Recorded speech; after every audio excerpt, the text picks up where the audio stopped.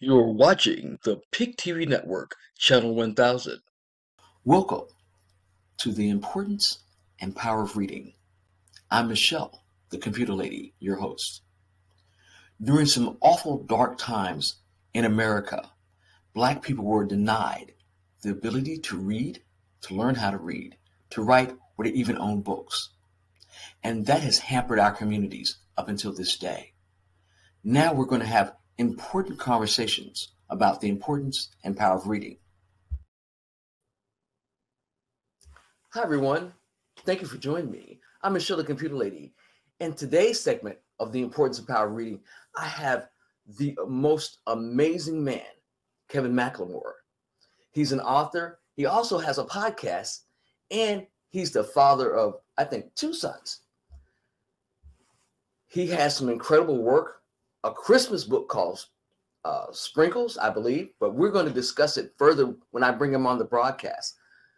But let's discuss, parents, one thing that we should be thinking about: the power and the journey of reading. And in this power and journey of reading, there are 7 pillars of reading that kids must learn. One reason we must make sure that they learn this is so they can focus, have great concentration, and they can understand what they're reading. And we're going to get into that further. Without further ado, my guest. Good morning, Kevin. How are you? Good morning, Michelle. MC, how you doing? God, that was a great. I didn't know I had famous friends. Look at this. I'm getting chills and stuff like that. That's all right. Thank you for the introduction. You're welcome. Now, Kevin, tell everybody more about your podcast. Tell them a little bit about you and what you do. I'm actually the CEO and the co-founder of RMK Productions and the 10 United Podcast Network. We originally started the 10 United Podcast in order to get people that were on the entry level of podcasting to get all the right answers, get all the right instructions, and to set them up and produce a professional podcast. My original podcast was Talking with Kevin before it became Kevin and Son, and it was designed to help me market and promote my book. George Floyd happened, the protests in the street, COVID happened, and I became very active in the Philadelphia area of trying to unite and get people together. So after a couple of radio interviews, it became Talking with Kevin and Son. I brought my youngest son, Theo, on. I'm a father of 4, 2 boys, 2 girls, Lakeisha, Camille, Jillian, Nicole, and Alex and Theo. And then I have a son by choice, Connor, that I brought in. So it's 4.5. So I brought that together, and one podcast led to another. I had 2 partners, and we had other podcasts. And so now the 2 that I host is Talking with Kevin and Son, and it's all about people who should know. We are the everyday person's champions. So people that are not showing up on Good Morning America, other platforms like that, we allow people that are doing great things in the community to have their stories told, and we support those people. So we're like the unsung heroes. Every Sunday we meet at 9 a.m. Eastern Standard Time for motivational Sundays with Kevin and friends. And you can find us on our YouTube page. And we basically, based on interpretation and perspective, we talk about quotes we use every single day, or quotes that have been created. I have over 300 that's created for the contents of my book, and what they actually mean to people and how people are living with those quotes. So, that's pretty much what I do outside of being an author of 4 different books, an award-winning author, which you and I both share the same award, Sprinkles, the True Spirit of Christmas. And that's how we became friends. So, all right. So enough said, because I can talk all day because that's what I like doing. Kevin, thank you. Thank you. So now let everybody know where they can get your books at. Well, Sprinkles, the True Spirit of Christmas, indispensable games of X's and O's, how I learned everything about life playing football, and my latest release, Dating with a Full Deck, all could be shipped to you on audio, Kindle, and hardcover and paperback through Amazon.com or anywhere that you have book sources. It could be on Apple, it could be on Google Books, it could be Barnes and Noble. If you Google my name, Kevin McLemore, 3 books will show up. I'm an author of 4. Letters to Elvis was wrote in my the full name, P.K. McLemore, which my actual given name is Sir Philip Kevin McLemore, but I go by Kevin. So, but Amazon.com is probably the best place to get the book. Great. So everybody, now you know where you can get his books. You see all the great work that he's doing. Now, Kevin, as we get into the meat of this conversation, as a kid, did you like reading or did you love reading? The truth, I like learning. I don't know if reading was part of that learning process, but I don't know. I struggle with reading.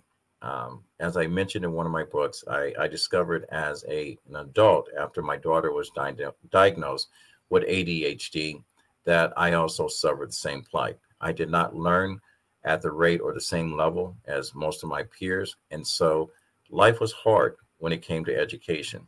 It wasn't until the point that I was introduced going through a motivational concert or whatever the event was that I learned where my true purpose was or what I was doing. And that was in the 8th grade.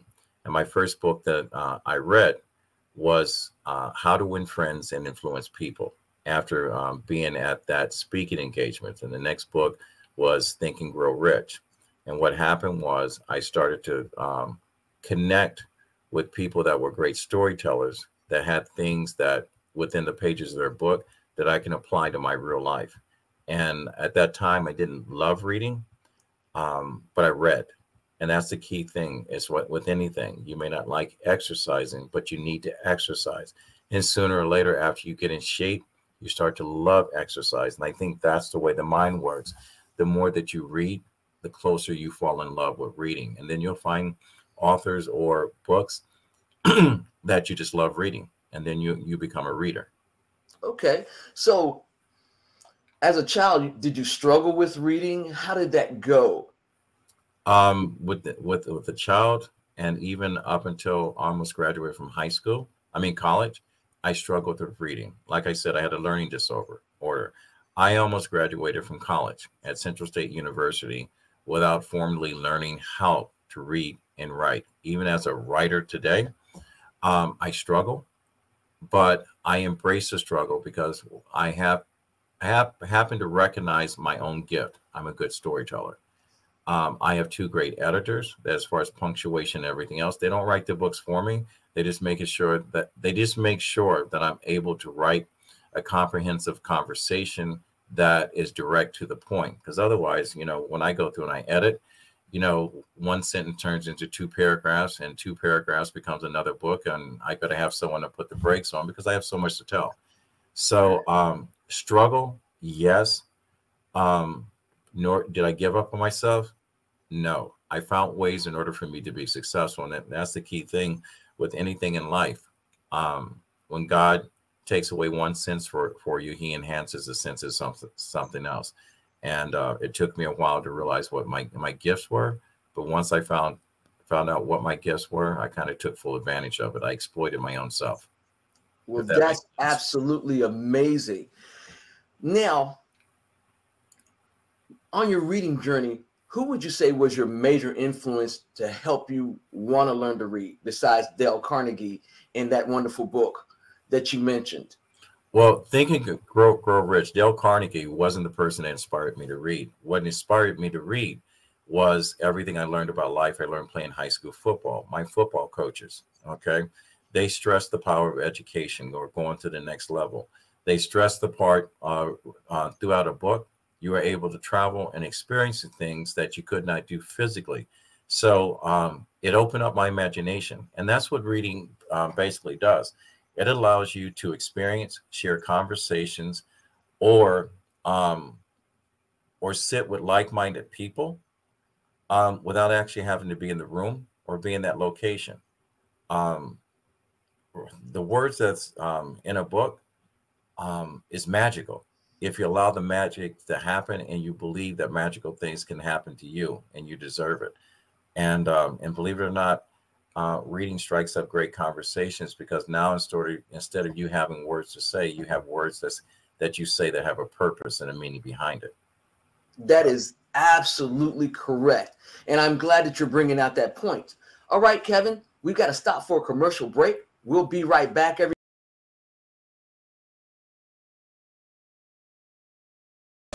Since 1877, Jackson State University has been training students for a life of service and leadership to impact our global society.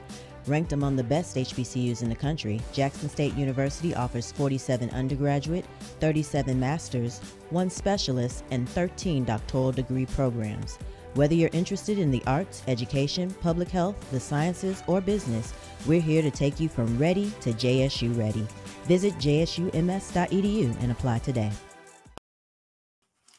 Thank you so much for joining us today on The Importance and Power of Reading, and welcome back. I have an amazing author, and he has his own podcast, Kevin and Son. Welcome back with me as we talk about the importance and power of reading, Kevin McLemore. Good morning again, handsome. Thank you so much for joining me. Now, we talked about your struggles with reading and how you overcame them, and also some of your influencers, like your coach. So you started reading basically in 8th grade, because not so much because you liked it, because you had something that was gearing you toward greatness. Is that correct?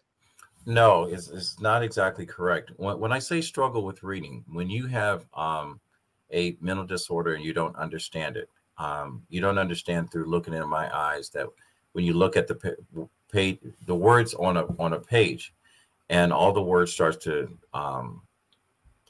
kind of blend together. You know, you see letters that are backwards when they should be forward, and you try to read and you try to understand where the punctuation lies in there and what it said in conversation.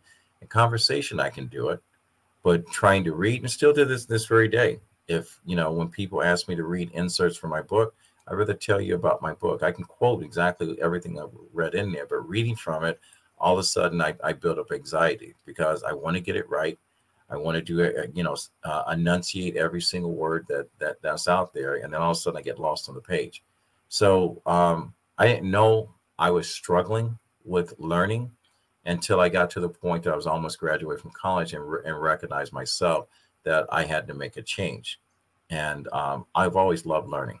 I've always loved being around smart people. So I was influenced by my uncle, Bill, my cousin Ronnie, and his wife, Betty. I was influenced by my coaches to strive to be better in every aspect of my life. I was inspired to exercise my culture. I was inspired to live by my character and stand by my word.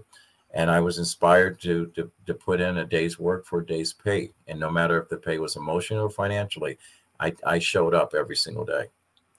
That is so heartfelt. So would you say that you were suffering from not only ADHD, but dyslexia?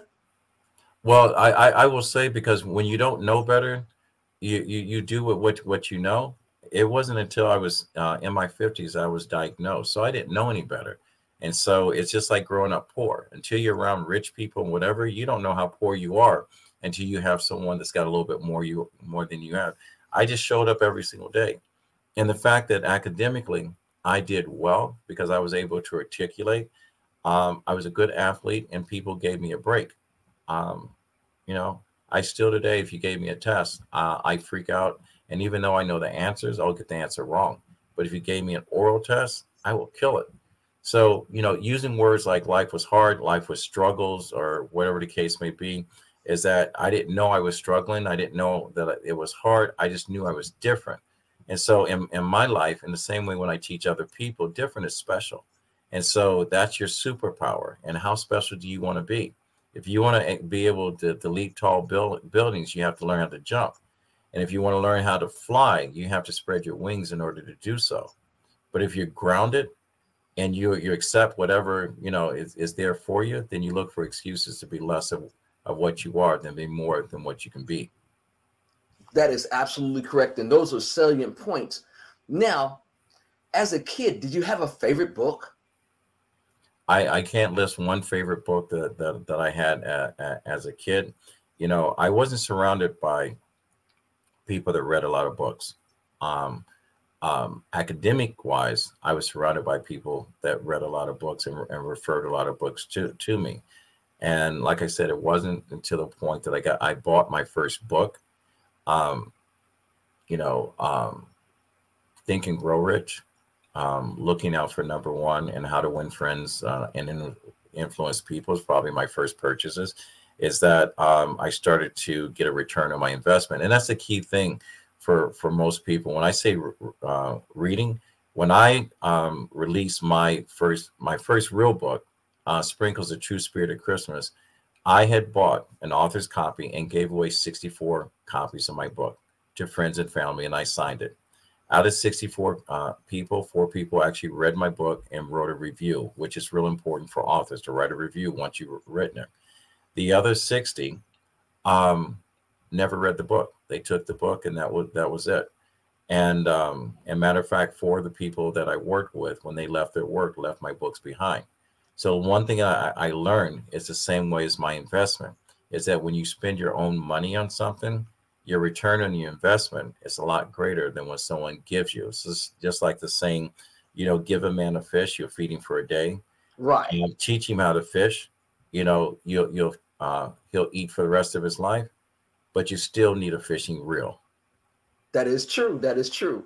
Okay. Now, what are you reading these days, or what are you listening to? Because I suspect, number one, you're really busy. So a lot of us do audiobooks as well as read. So what's on the radar for today? I do a compilation of both. When I'm driving, I'm listening to either a podcast or a book. The book that I'm listening to is a book by the name of Brian Tracy, and it's called Self-Discipline. The book that I'm actually reading is by an author by the name of John D'Agostini. I just had him on my podcast of Talking with Kevin and Friends. If you want to watch that episode, go to RMK Productions and Network on my YouTube page and watch John's interview. He talks about the conversation of masculinity within men. He's one of the top 50 sought after consultants, and talk about men's behavior and how we fit into it, because we struggle emotionally in order to talk about how we fit. And then we're constantly living a false stereotype of what men should be. And it peels back the pages of emotionally spiritual and how our place is not only in the world, but in the space of being a father, husband, boyfriend, and good friends and brothers to other men. That is absolutely amazing. And so there is so much power with our words. And one of the things, especially for kids that struggle with reading, which is why I'm glad you're here, and I'm glad you're opening up and sharing with us some of your struggles, is that a lot of times they don't realize that there are other people out there struggling just like them.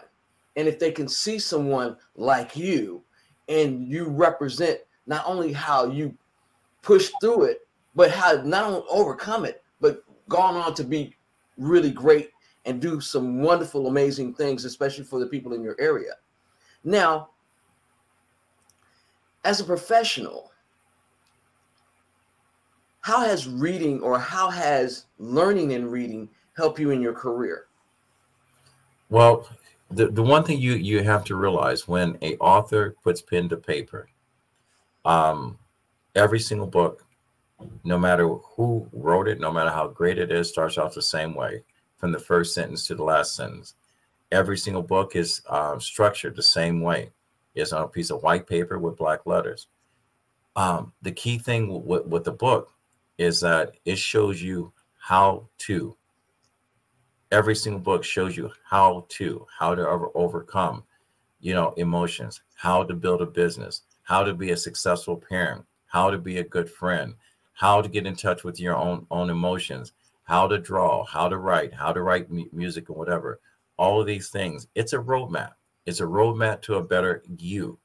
So I would say to the average person, if you don't know where you're going, if you don't know who you are, if you don't know where you've been, or you question why you are in the situation you're in right now, I would say the answer is always in a book. To my Black people, I always say the best secret that you can keep from a Black person is to put it in a book. Well, I heard that coming up. And since we're on the subject, do you think because at the time, especially here in America and during slavery, that Black people weren't allowed to read, own books, or write? Do you think that's one of the reasons we have that statement that I remember from a kid? Well, you have to understand, it was against the law to educate a Black person. So it was against the law to own a book. It was against the law in order to teach someone to read. It was against the law for you to tell someone you know how to read or write. It was against the law. So our oppressors, you know, be it whatever European person you are and whatever the shade was, it was in fear of educating a person of what opportunities that were available to that person. So if you read, you had hope. Books help people every single day. And so it was a system in order to oppress a group of people that had a lot more greater power than they gave themselves the credit for. You know, it used to be a saying when I was growing up, a mind is a terrible thing to waste. My grandfather used to say the most powerful being on the planet is a Black person with an education. So And if you want, I'm going to stop you right there. We got to take a quick break, but you heard it. A man without an education is the most dangerous man on the planet. All right, we're going to be right back. Hi, I'm Michelle the Computer Lady, author and children's book publisher of the Mommy Readers Collection series of books. Well, we know how important it is for us to read, but we also know how important our public hospitals are. We're here in Atlanta. My public hospital is Grady. They saved my life. And I would like to give back, and I need your help to do so. I've created a new fundraiser called Building Towards Our Future. And what's going to happen is we're going to make sure, you and I together, that Grady keeps on serving the marginalized, the poor, and the indigent in the Atlanta metro area. All right, stay tuned for more announcements. I'm going to be telling you how real soon. Thank you for joining me in this fight to make sure that we can live with Grady. Thank you for watching the PIC TV network.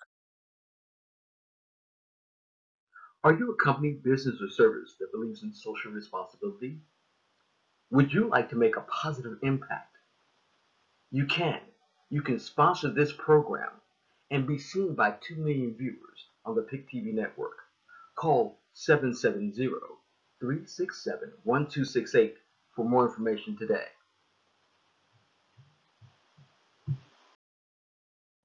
All right, we're back with the importance and power of reading. I have my guest today, Kevin McLemore, and he was telling us how so many times, especially back then, and I think it's even relevant today, that people that were oppressing us, they are scared of Black people with intellect. Black people, the power is in reading, is in not only knowledge, but the execution of that knowledge. And we know that Black excellence has always been around because, number one, Black people have over 50,000 inventions. Those are the ones that we have patents on. That's not counting all the stuff that was stolen from us. But we're not going to go down that road. Kevin, now, I've got to ask you, as a professional and the things that you've seen in your community, what's the state of reading literacy among our children, not only small children, but adolescents and adults in the United States? And what can we do to make it better? Well, I will tell you the first thing we need to do is abolish the system that eliminates us access to our own history. we have states in our union that are trying to erase the truth of horrible, horrible travesties that were done to a group of people, Black people, to where they don't even happen. If you get rid of the books, you get rid of the stories, then in current day's mindset, those events never actually happen. We have to embrace our truth, be it the positive part of our history or the negative part of our history, and allow history to be what it is. And then we have to embrace our consciousness and where we're at right now. Our school systems need to open the doors and have access to books that represent the stories of the children that they're educating. All right. A lot of young Black kids don't read books because, you know, none of the authors look like them. So when you look at the possibilities that when you said, as I, you know, you struggled with this and that and whatever, and you know, and when a young kid that's going through the same thing Kevin McLemore did, they had to go through, and all of a sudden he's reading Kevin McLemore's book and says, I can be an author too. When you see someone overcome their struggles and they prevail, what does that do? That gives power to a young mind. It gives a person with a dream to bring it into reality. When you look at the top inventions of this world, you said you didn't want to go there, but I'm going to go there anyway. Not one of us can stop at a street light and look at those 3 different lights and basically says, you know, a Black person did that. You cannot go to a room in your house and flick on a light and you turn around and says, well, I know who invented the light. No, no, no, no. The reason why the light stays on as long as you did, a former slave created the filament that allowed our life to be that way. If you look at the fact that every Super Bowl, one of the highest selling products are potato chips, guess who invented that? Black people. If you look at the fact that you enjoy a peanut butter and jelly sandwich every now and then, and I so miss it since I've been vegan, guess what? That peanut butter came from a Black person. And if you look for the fact that, you know, our country was built on the back of agriculture and textile, when they were picking cotton, you know who created the cotton gin in order to do that? The slaves themselves. And there's been so many inventions that because of a system that didn't allow Blacks to have a patent that we had not been able to secure, that other people have taken credit for. There's a lot of things that we enjoy today that were created by a Black person. For those of us that are hiding and preparing for the apocalypse, that gas mask you just purchased, invented by a Black person. You know, Central Park, guess what that land used to be? It was taken away by the government from a Black family. So when you're actually a Black enclave, as a matter of fact. You're exactly right. And that's the reason why I say we've got to understand and embrace our history, no matter positive or negative, and it's got to be shared with all. And for a young Black person reading a book, when you're able to realize what your own struggles are and how someone overcomes it, it makes it that much easier to sit on your porch and read a book than to sit there on your porch and decide to do a drive-by with somebody else. That is so, so true. And that's one of the reasons I like having these conversations, because this opens up not only parents, but children to the power of reading and knowing that you're diverse in this history. Because you're talking about Garrett Morgan. He invented the light, the stop light. He also invented the gas mask. And also, for those kids that didn't know, the first car was invented by a Black man. It wasn't Ford. He invented the first assembly line, but he didn't invent the first car. All right. Now, I see a lot of boys struggle reading, more so than I see girls. What do you think we can do to help our boys read more and better? I think they should have access to books that reflect what they're going through. And I think we should listen to young men and give them an opportunity to have access to books that they can choose to read. See, the thing is, you know, and we said this off camera, and I've said this before, most young men, Black men, say, I hate reading. And I asked, why? What's the last book you've ever read? And they don't remember. I said, when you find a book that you love reading, you will find a love for reading, because then you'll find other books that's like that. If you like motivational books, one of my good friends is Les Brown. You know, he started me off to reading motivational books. You know, I give credit to, How to Win Friends and Influence People, Think and Grow Rich, looking for out for number one, The Millionaire Next Door, as my reading. But what made me fall in love when I saw a Black author. That was one of the top motivational speakings. Made me fall in love with reading motivational books. Okay. Yes, yes, yes, yes, because Les Brown is absolutely amazing. I have gotten to hear him speak. What a timeless treasure for us. And he also says, and I quote, if you read a book a month, you'll be smarter than over 90% of the people in the world. That's the power of reading.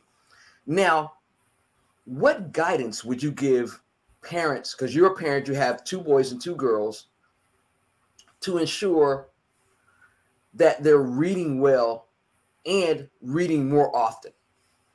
I would say to any new parents, and this is the struggle I have with parents, is because, especially in the Black community, we have far too many children having children. And so the education system, we have failed our own system because we became totally responsible for another life before we even made a life for ourselves.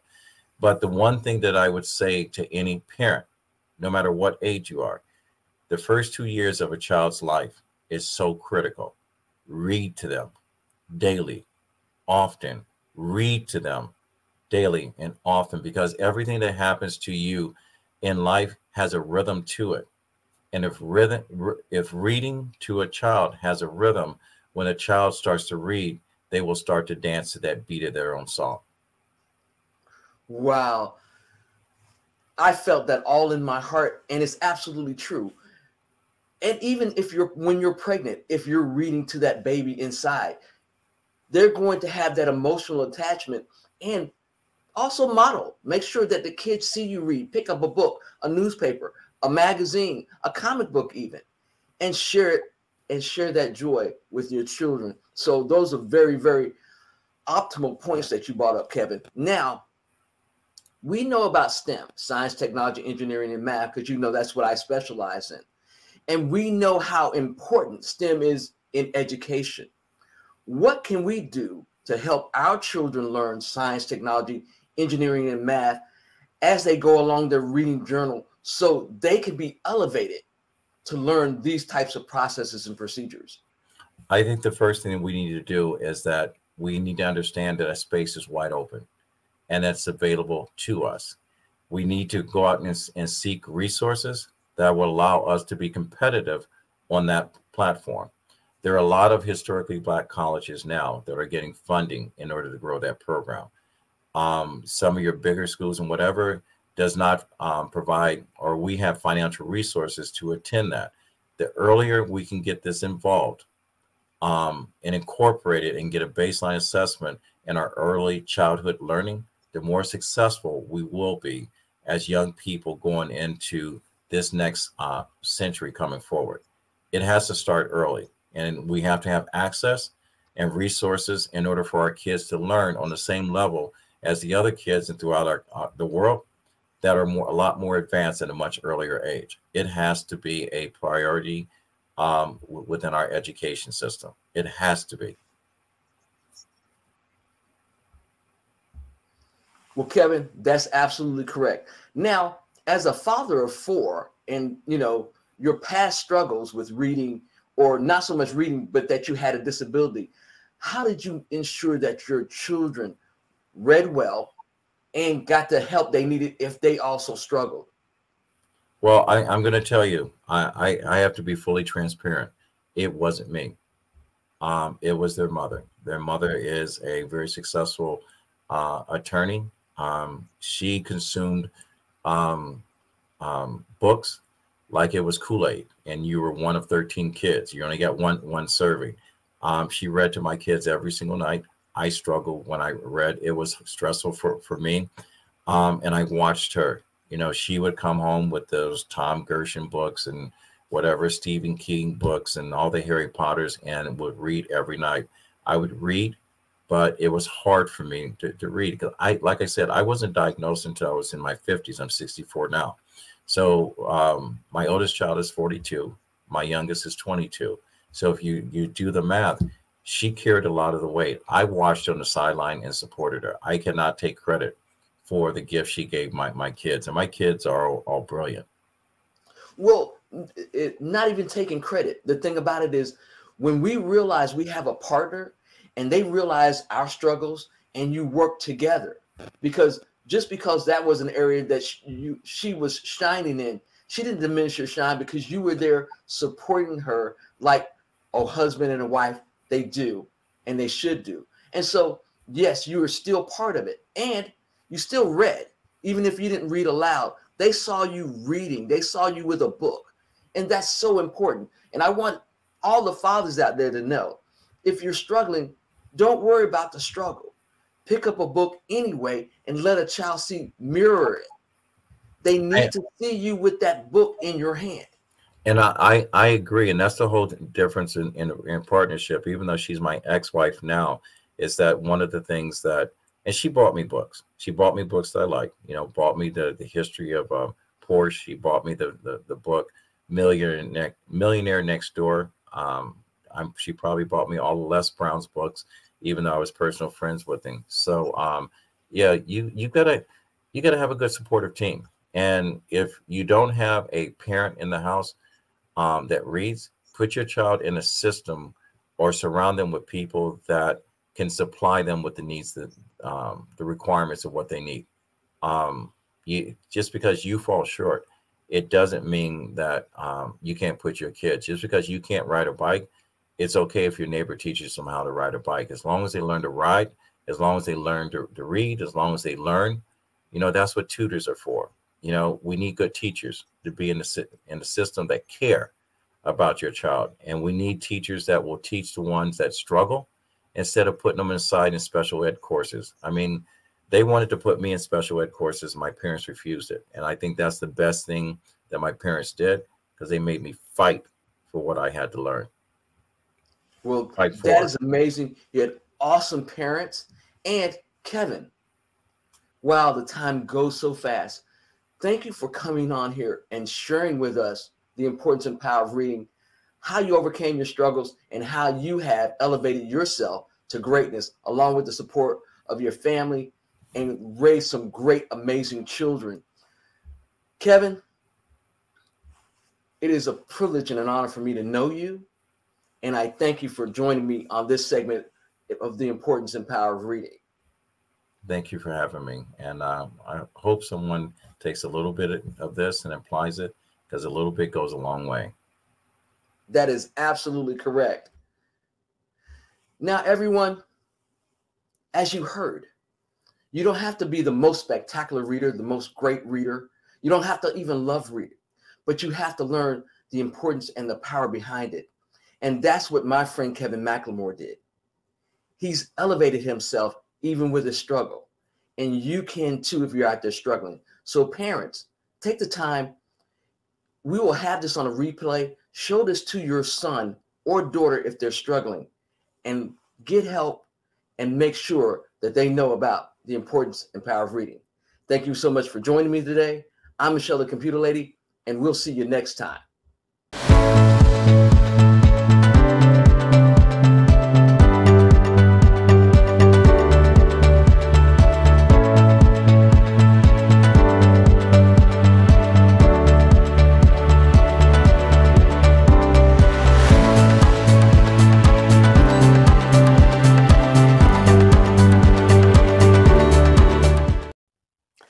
Hello, everyone. I'm Michelle, the Computer Lady, the host for the importance and power of reading. We're going to have some great guests on. Dr. Hudson from Jackson State University, Moses West from the Moses West Foundation, Gina Gadsden, and so many more. And we're going to talk to you about the importance and power of reading and how we can get our kids to read more. Come join me on the PIC TV network.